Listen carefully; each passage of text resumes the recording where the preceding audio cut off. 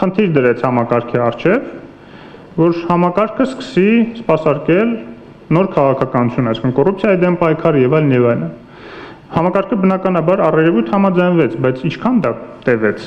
Օրինակ, էйֆորիայի շրջանում իհարկե այդ համակարգերը ուզեին թե չուզեին այդ քաղաքականությունը պետք է իրականացնել եւ մենք տեսանք ինչ ակտիվ շրջան կար այդ ինչ որ կոռուպցիոներներին բռնելու եւ այլն, չնայած մեծ մասին այդպես էլ բաց թողեցին, բայց ամեն դեպքում ինչ որ sense շրջան էր։ Հիմա երբ որ մենք նայում ենք արդյունավետությունը այդ համակարգի նույն կոռուպցիայի դեմ պայքարում, ոչ միայն շեշտակի նվազել է, այլ նույնիսկ հիմա այնպիսի քայլեր են ձեռնարկվում, որոնք որ հակասում են ոգուն այդ քաղաքականությանը։ Օրինակ, Դավիթ Սանասյանի գործով ես մի անգամ արդեն արտահայտվել եմ։ Մի շրջանում, երբ որ ԱԱԾ-ն ունի մեծ կարիք լեգիտիմության, պայքարելով Ռոբերտ Քոչարյանի այդ մարտի 1-ի շրջանակներում Ռոբերտ Քոչարյանի կատարված հանցագործությունների բացահայտման ուղղությամբ, ինքը հանկարծ սկսում է մի պրոցես, որը որ շատ կասկածելի է հասարակության համար եւ շատ հարցականներ է առաջ բերում եւ էապես նվազեցնում է իր լեգիտիմությունը։ Եվ սկզբից ես դա արտահայտել եմ իմիջիայլոց, երբ որ հենց այդ առաջի օրերը եղան Դավիթ Սանասյանի դեմ այդ քրեական գործի եւ այլն, ես ասացի, որ մի քիչ տարօրինակ է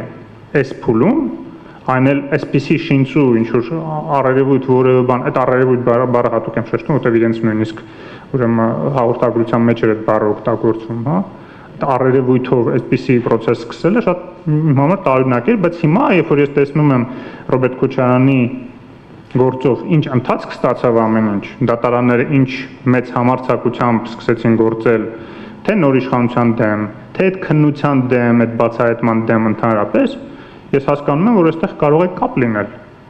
որ միգուցե արդեն այն ժամանակ կար այլ process սպասարկելու որոշում համակարգի ներսում։ Իսկ համակարգի ներսում մենք չգիտենք ովքեր են, ինչ փոխազդեցություններ կան։ Երբ որ մենք վեթինգի մասին ենք խոսում դատական համակարգի մասին, մենք կարծում եմ պետք է վեթինգի մասին խոսենք, առնվազն վեթինգի, եթե ոչ լյուստրացիայի, մենք կողմ ենք լյուստրացիային եւ անընդհատ դրա մասին ասում ենք։ Մենք վեթինգի մասին պետք է խոսենք նաեւ ԱԱԾ-ում, ոստիկանությունում, դատախազությունում։ Պետք է հասկանանք այնտեղի պաշտոնյաները որտեղից են, ինչ ճանապարհով են կուտակել իրենց հարստությունը, ինչ կապերի եւ հատկապես հայրենակցական կամ ազգակցական ինչ կապերի մեջ են եղել եւ հիմա էլ են նախկին իշխանությունների բարձրաստիճան անձանց հետ։ Ես այդ հարցադրումը արեցի նույն Գագիկ Հարությունյանի պահով,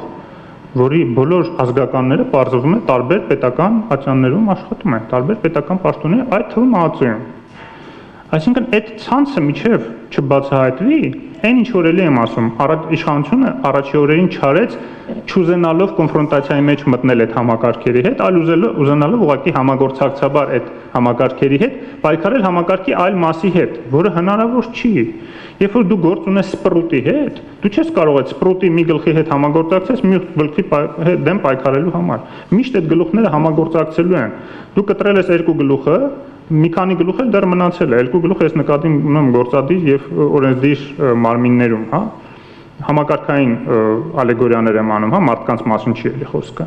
Եվ մնացել են այն մնացածը։ Այն մնացածի հետ չես կարող համագործակցել մեկը մյուսի դեմ։ Դա կարող է լինել մենակ այն շրջանում, երբ որ էйֆորիա կա, հասկանալի է, որտեղ համակարգերն էլ բաղկացած են մարդկանցից, այդ մարդիկ էլ ժողովրդի մասն են, բոլորը չեն կոռումպացված բնականաբար, եւ առավել եւս նույնիսկ նրանք, ովքեր որ կոռումպացված են,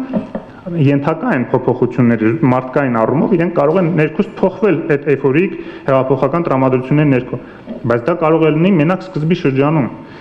Միշտ այդ շրջանը ուրեմն պակասելուց հետո, եթե դու չես հասցնում ինստիտուցիոնալ փոփոխություններ իրականացնել, լուրջ կադրային բարեփոխումներ իրականացնել, ժամանակի ընթացքում այդ դժգոհությունը, որ հիմա նաև հասարակության մեջ կա, որոշ հատվածում, առավել եւս կլինի այն համակարգերում, որոնք որ նախկինում օգտվել են կոռուպցիայից, հարստացել են, որոնք լրիվ այլ արժե համակարգի ներքո են ապրում, ոչ թե ազգային, ոչ թե հայրենասիրական, այլ զուտ նյութապաշտական, փողը իրենց համար գլխավոր ուրեմն արժեքը փողն է, ես նկատի ունեմ կոռուպցիոներներին, ոչ թե համակարգի բոլոր աշխատակիցներին, այդ տարանջատում անենք, ամեն դեպքում այդ պետական համակարգեր են, պետք է զգուշ լինենք, որտեղ այդ պետական համակարգերը չի կարելի նաև կազմաքանդել, երբ որ ես ասում եմ կադրային փոփոխություն, ես նկատի ունեմ, որ այնտեղ պետք է չիստկա, մաքրազերծում արվի, հենց նույն վեթինգի, իլյուստրացիայի միջոցով, որպեսզի այդ համակարգերը առողջանան, ոչ թե կազմաքանդվեն, այլ հակառակը ուժեղանան, առողջանան, որտեղ որ իրենց ֆունկցիաները, իրենց գործառույթները ավելի արդյունավետ կատարեն, թե ԱԱԾ-ն, թե ոստիկանությունը, թե մնացած կառույցները։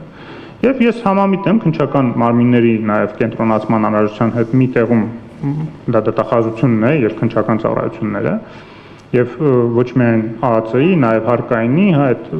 շահերի բախում կա իհարկե այնտեղ։ Երբ որ նույն մարմինը համ գործառույթներ է իրականացնում վերահսկողական, համ քննչական գործառույթներ է իրականացնում, որը որ